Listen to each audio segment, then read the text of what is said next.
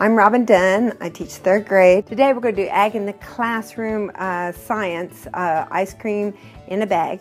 But we're going to talk about science. We did some research on the computers about where sugar cane comes from, where vanilla beans come from.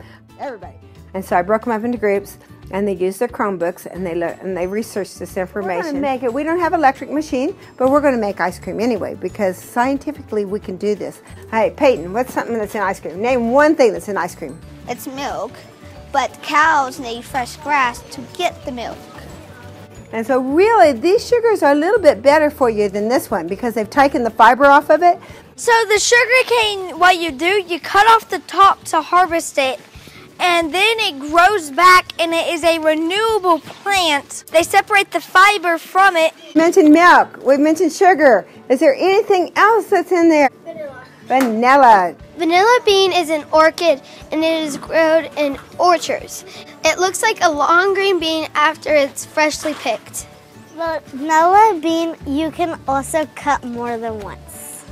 So before you can even have ice cream, you've got to have vanilla beans processed. You've got to have sugar cane processed. You have to have the milk go through a milking process too, where then they have to pasteurize it. We looked up milk yesterday and talked about pasteurizing. What does pasteurizing mean? It means to get all the stuff out of, like all the bad stuff. Our science experiment with the ice cream. We're going to do social studies, talking about the different areas. Do math. How much milk do we need?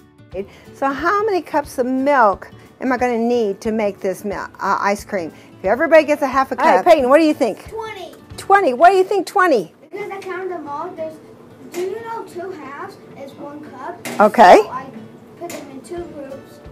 Uh-huh. And then I counted them all to 20. We need 1/4 of a teaspoon of vanilla for each kid. So how many kids will it take to make 1 teaspoon of vanilla? Right. 4 kids will equal 1 teaspoon. Then we need 1 tablespoon of sugar for each kid. So how many tablespoons of sugar are we going to need? 40. 16 tablespoons equal 1 cup. So how many cups of sugar are we going to have? Will 1 cup be enough? No. No. Will 2 cups be enough? No. No. Will 3 cups be enough? Yes. All right. What happens when ice and salt get together? It gets colder. Who looked up that information yesterday? We found out that if you put salt in with the ice, it starts to lower the temperature.